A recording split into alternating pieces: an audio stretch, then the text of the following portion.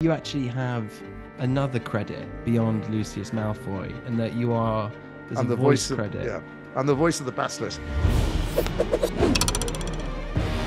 Well, I think I was in doing what's called ADR, or automated dialogue replacement.